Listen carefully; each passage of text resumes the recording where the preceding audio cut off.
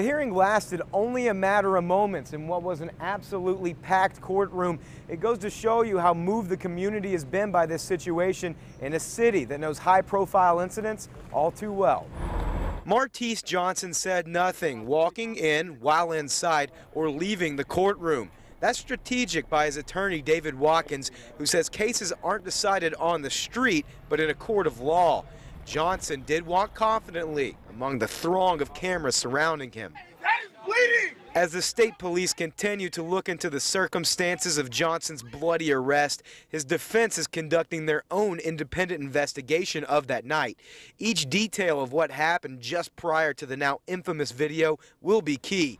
But already, multiple people close to the investigation have said the third year was not drunk that night. Yes, the events touched me very deeply. Vendaryl Jenkins says he witnessed the arrest and that Johnson is a close friend. I felt helpless, and that it was a terrible feeling.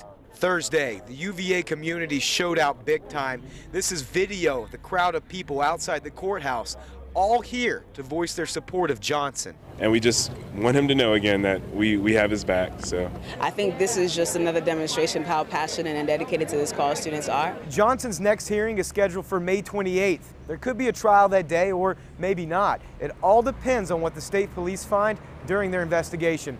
Working for you in Charlottesville, Jake Burns, CBS 6 News.